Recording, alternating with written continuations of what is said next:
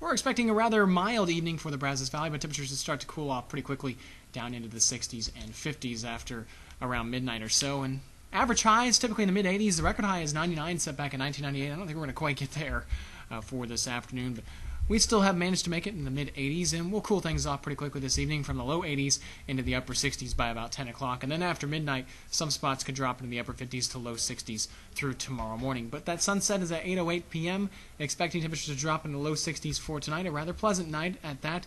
Dry and seasonable for this upcoming week, but we still could use some rainfall. We're drying out in a hurry. That rain is certainly needed at this point. Some rain in sight by the middle to end of the week, but those chances look pretty slim with that next cold front coming in here. The reason for that is we have what we call an omega block, signifying the Greek letter omega.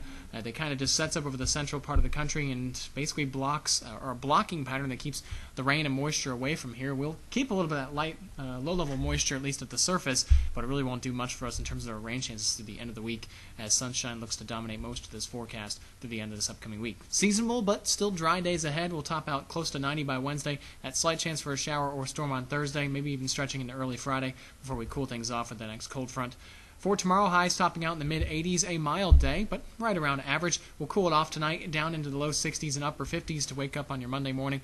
Monday afternoon, already in the low 80s by lunchtime, and by the afternoon evening commute back home, temperatures setting up in the mid-80s. We'll cool it off again into the low to mid-60s by Tuesday morning, then Tuesday afternoon we'll get a little bit warmer in the mid to upper 80s around the Brazos Valley. Here's your 7-day forecast. That front comes in here by the middle to end of the week.